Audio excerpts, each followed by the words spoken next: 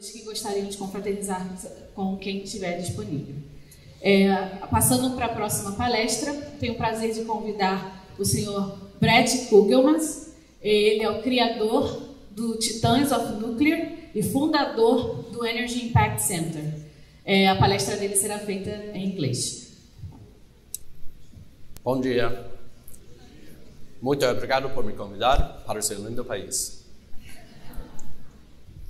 It is an honor to present in a country that has such a wonderful culture and also such a rich nuclear tradition as well.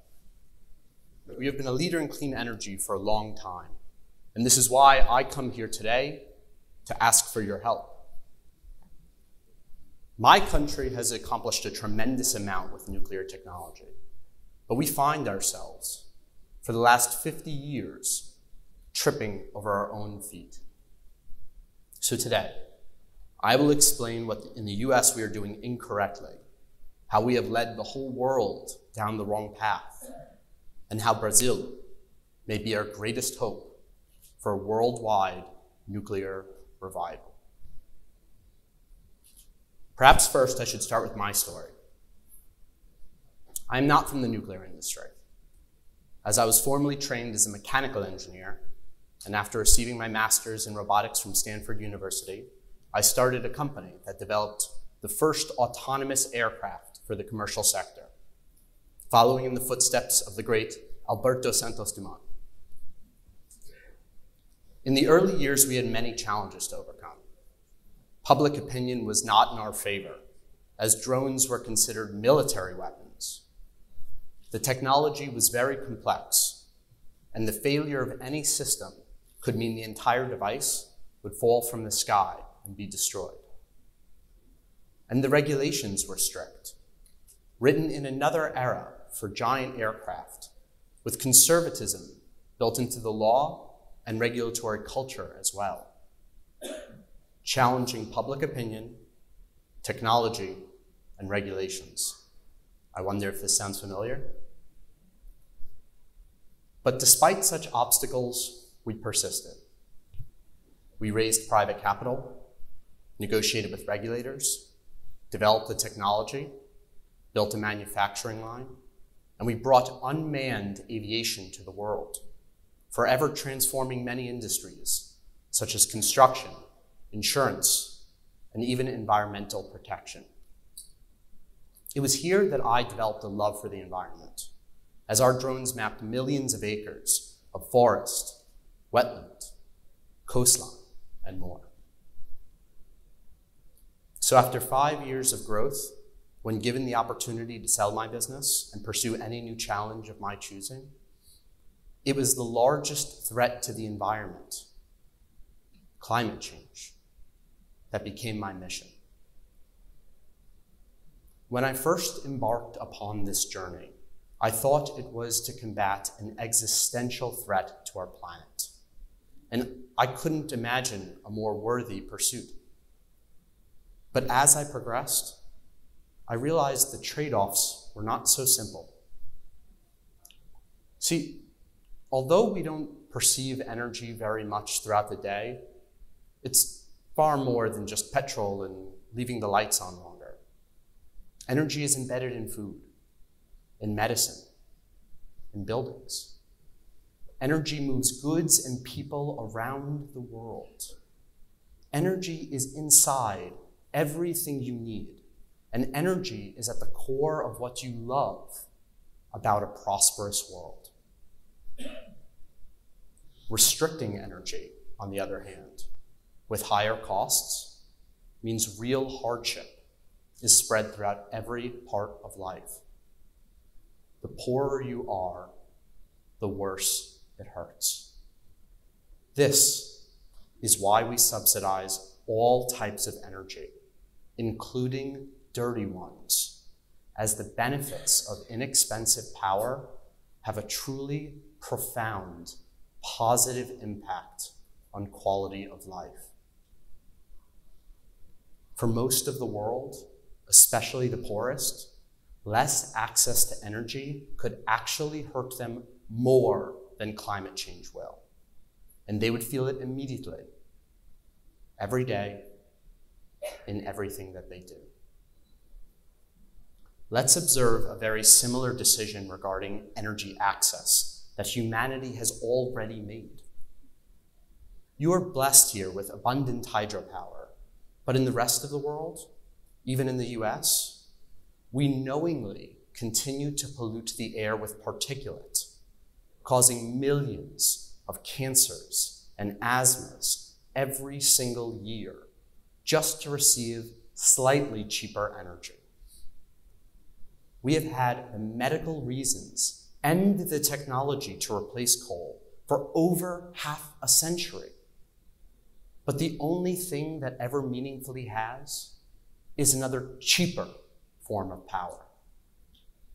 Do we really expect a worldwide consensus on sacrifice now, across all age, class, and creed, to combat a threat distant in time and place? What the climate elite ignore is that to anyone but the absolute wealthiest, electing for more expensive energy isn't even a consideration. Over time, I came to realize tackling climate change would be impossible unless emissions-free energy, clean energy, was also the cheapest. As I ran a cost model for all known available sources, I found myself at a total loss as to why nuclear energy, already the cleanest, already the most abundant, already the most powerful, why wasn't it already the cheapest? In a normal thermal power plant, fuel accounts for about 3/4 of the price of the electricity that comes out. And in a nuclear plant, the fuel has an insignificant cost. Shouldn't, as the industry matured, its electricity cost 1/4 that of coal? Why is new nuclear $100 per megawatt hour instead of $10 per megawatt hour? As a mechanical engineer, as an entrepreneur, I understood it's not that simple. But I couldn't fathom what would account for such a grave disparity. At that point, I swore I would meet the entire nuclear industry if I had to answer this question. How is it possible that with such incredible intrinsic advantages, nuclear isn't the only source of power on planet Earth? Through the Titans of Nuclear podcast, I have had the pleasure of interviewing over 1,000 experts across technology, industry, economics, policy, regulations, and more. I've completed over 100 site visits to research centers, power plants, universities, and conferences in over a dozen countries, and I've asked over 10,000 questions along the way, all while trying to answer, why isn't nuclear energy the cheapest energy on planet Earth? And what would it take to make it so? As a child, I remember thinking that a nuclear accident was the definition of catastrophe, that Chernobyl poisoned 1 million people, that Fukushima killed thousands, that nuclear waste was just waiting to find its way into our water. But as an engineer, I thought those were solvable problems.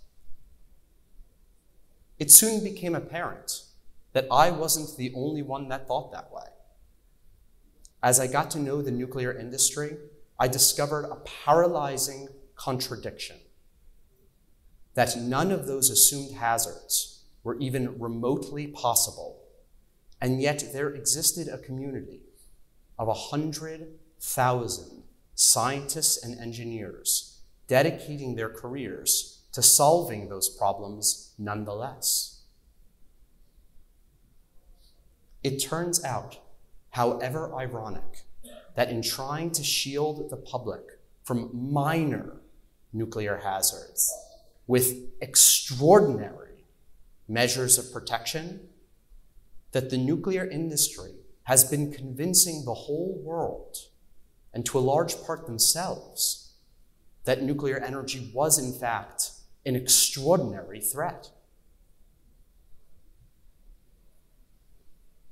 Let us discuss nuclear waste and nuclear accidents to demonstrate how for the last 40 years, everything that we've been trying to do to make things better, technologically and socially, have in fact been making things worse.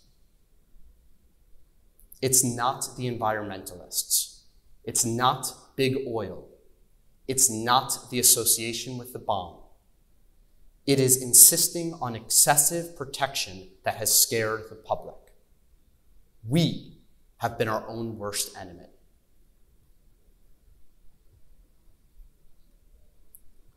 The theory of hazard with nuclear waste is that if it entered the environment, it would find its way into our food and water and somehow give people cancer. We have been designing solutions to prevent this for so long that we no longer even challenge the premise, even though this is impossible.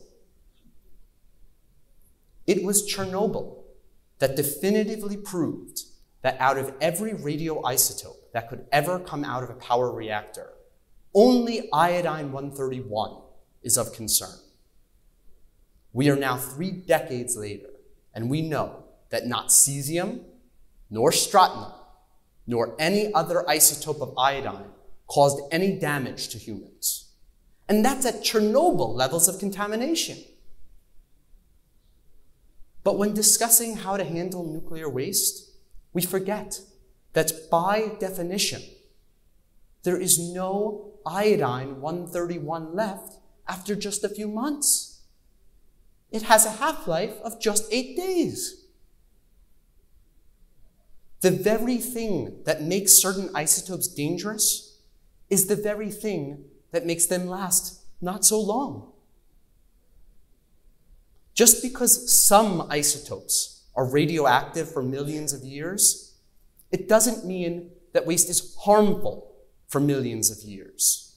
In fact, it is only by consolidating waste that we have created the hazard of proximity, where there needn't be one at all.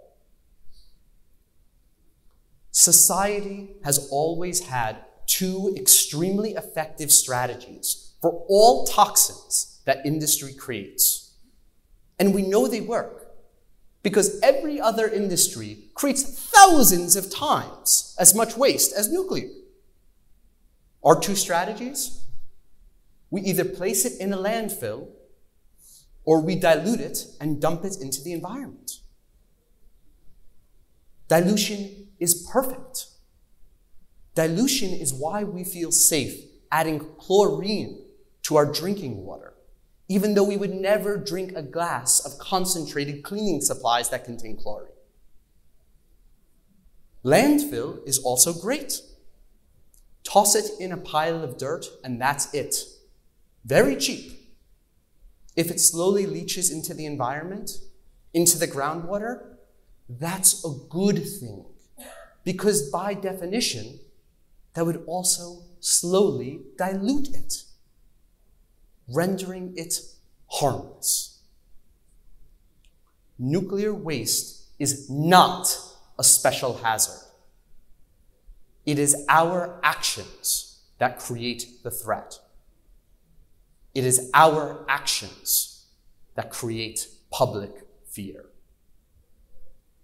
Both the technical and societal answer to solving the nuclear waste problem is the same. Treat it like you would any other industrial waste stream.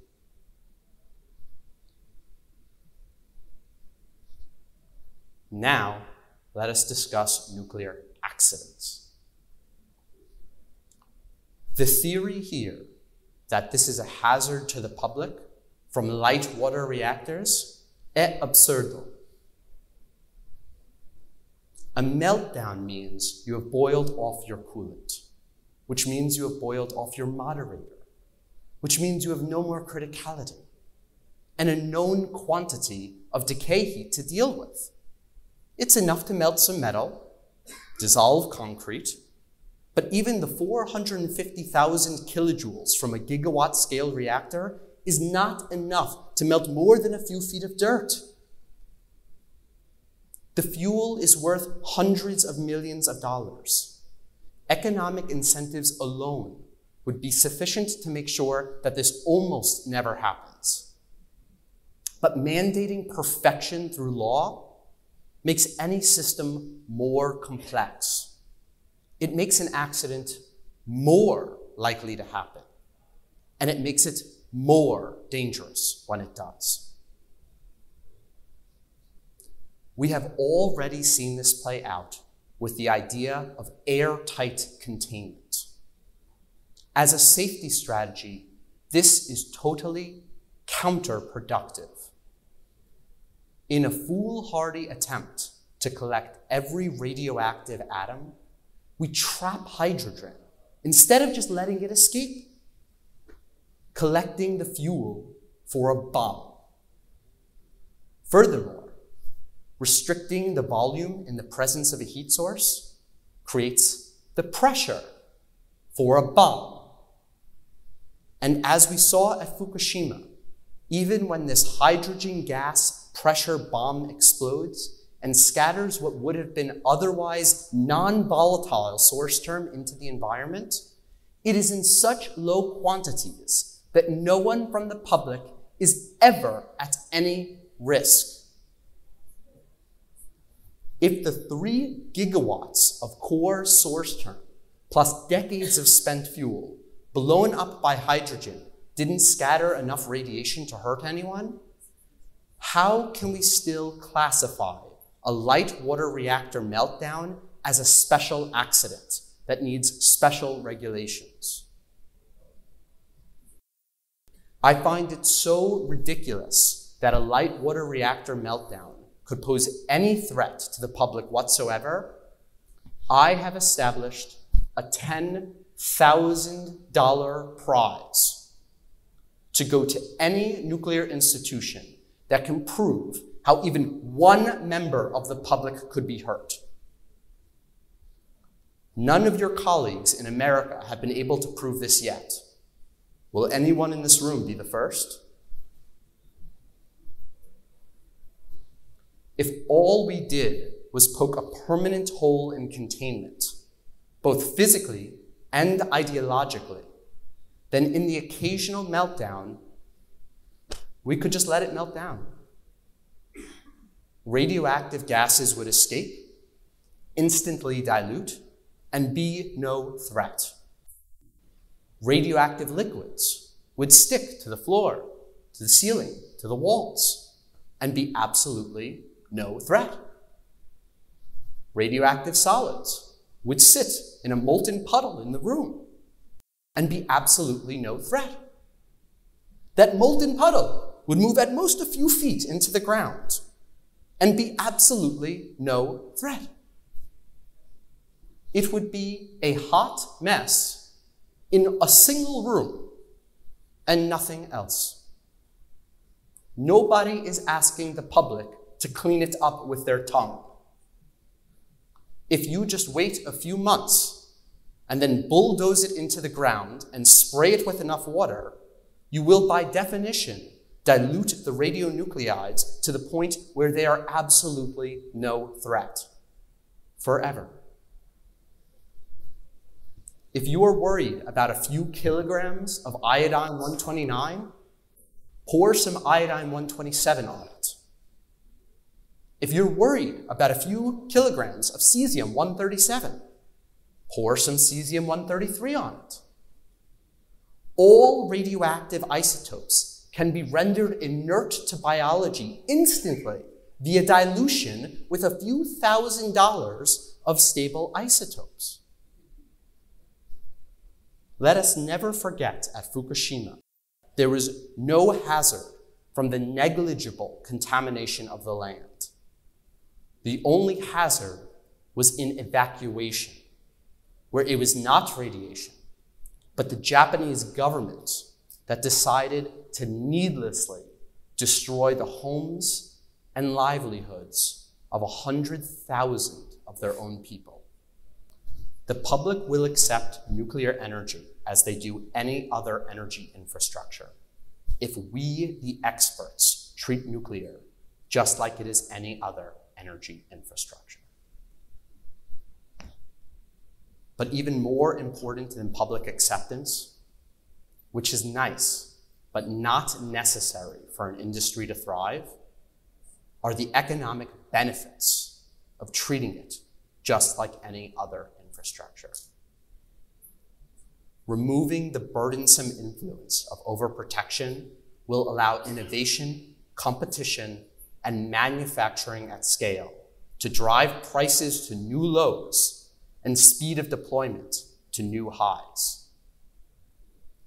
1970s nuclear technology should start off at 1/4 the price of coal electricity. Just imagine what applying the last 50 years worth of technology and business know-how could do.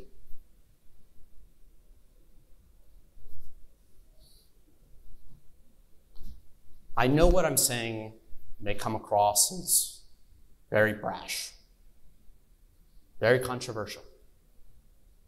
But I have now given this talk at dozens of universities, national labs, and international conferences. And the reaction that I get from the industry never fails to impress me. Even though I am challenging the very core of a nuclear engineer's identity, and perhaps their entire career's worth of work, without fail, these same nuclear engineers stand up and thank me for saying what they've always felt, but their career has prevented them from saying openly. Now, I know there's a difference between intellectual acceptance and actually changing the culture of an entire industry. In the United States, now that we have such entrenched forces, both within the nuclear industry and competing industries, both acting against cheap nuclear, I'm afraid this challenge will be too difficult for us to accomplish. So this is why I am here in Brazil today. I am here to paint a picture where Brazil, if it is willing to show some courage and stand in contrast to the rest of the nuclear industry, can lead the world into a future of extraordinarily cheap and abundant clean energy. I am here to paint a picture where Brazil can attain intellectual eminence and energy dominance at the world stage. I am here to paint a picture where Brazil can save us all. I ask that your laboratories, industry, and government decide to regulate on a new safety paradigm. That net public benefit is more important than absurd levels of radiation protection. To unlock this promise, just establish a framework where a license is granted immediately, contingent on following these 4 simple rules. 1, reactors must have inherent negative neutronics, just like all light water reactors do. 2, reactors must not be able to catch on fire, just like all light water reactors. 3, reactors must not have airtight containment. A strong roof is good enough. And 4, dilution is a sufficient strategy to clean up both waste and accidents. We are in this position now, where nuclear is prohibitively expensive and time-consuming to build, because for the last 50 years, American institutions have bullied the whole world into unnecessary safety standards. By making nuclear plants so complicated and expensive, it created an artificial monopoly where only a select few companies had the expertise to build them. This is the real history of nuclear. It is not our association with the bomb that drove fear. The whole world had never been more excited to build nuclear just 20 years after the bomb. It was that in the US, in the 1960s, we realized that building a nuclear plant was almost too easy. There was little defensibility, and anyone who knew the geometry of fuel assemblies and how to build a coal plant could do it. So we in the US lobbied for a new business model to protect our corporate interests. And by the 1970s, our main product was no longer selling electrons. Our main product became selling radiation protection. We were selling fear. To maintain American control over this technology, we employed the long disproven linear no threshold theory, and then we went around the world setting up regulators to enforce it. We overreacted to 3 Mile Island to scare the public, to sell more safety upgrades. We overreacted to Chernobyl to scare the public, to sell more safety upgrades. We overreacted to Fukushima to scare the public, to sell more safety upgrades. We have sold the entire world the lie that a nuclear meltdown was unlike any other industrial accident. A 1960s light water reactor without all of the unnecessary safety features is a relatively simple endeavor. Brazil, if you can operate, maintain, and fuel Angra, you don't need any outside help to build a new one. If you shrink it down to 100 megawatts, there is no part in a power plant that is beyond your capability to manufacture. There is no part of the fuel supply chain that you haven't already demonstrated mastery over. You do not need American technology. You do not need American know-how. And you certainly do not need American regulations. It will be hard to undo 5 decades of industry norms, but I promise, if you change the way that you regulate nuclear and open it up to the private market, you will see a rush of entrepreneurship from your own people. You will see a flood of foreign capital to accelerate these efforts. And you will produce the cheapest nuclear energy to ever exist. This is your opportunity to create not just an era of Brazilian ascendancy, but an era of Brazilian supremacy. You can save us all from air pollution. You can save us all from climate change. If you are brave enough, the world is in your hands. Obrigado. Thank you.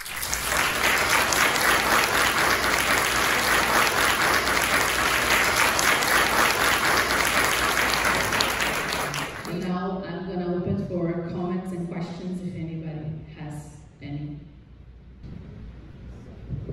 I will not say it's a little controversial, I think it's very controversial. But in several points you're right. There's no doubt that there was an industry of fear in nuclear energy, and of course every accident in my island, Chernobyl and Fukushima, led to lots of unnecessary upgrades. I remember in my island, which we did a very detailed analysis in Brazil because I was under construction at the time, and everyone that had a proposal for improvement in the desk that was not functioning will say, oh, due to 3 Mile Island, this will be done. You know, it was every area. And everyone was saying the most important thing in 3 Mile Island was minority.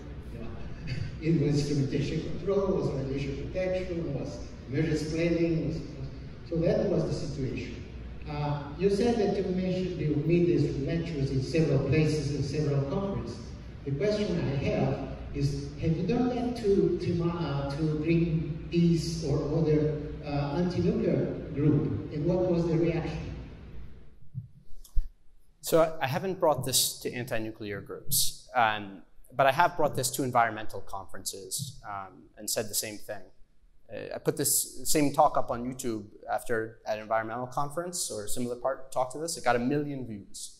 So I think that there's an underlying feeling that what I'm saying is true, both outside the nuclear industry. Anyone who saw Fukushima and no one died can immediately come to the conclusion that we've been stressing out about meltdowns too much all of these years. So that's anyone in the world can see that. And then I think a lot of people, even within the nuclear industry, it's usually the more senior people who are fed up with having seen the industry die, and the very young people who are confused about why are we applying all these regulations, and not the people in the middle who are trying to advance their careers that agree with me the most. So this is the situation that we find ourselves in. I mean, the fact that Fukushima killed no one, isn't that enough to just totally rethink everything that we've ever thought about a nuclear meltdown being this disproportionate hazard?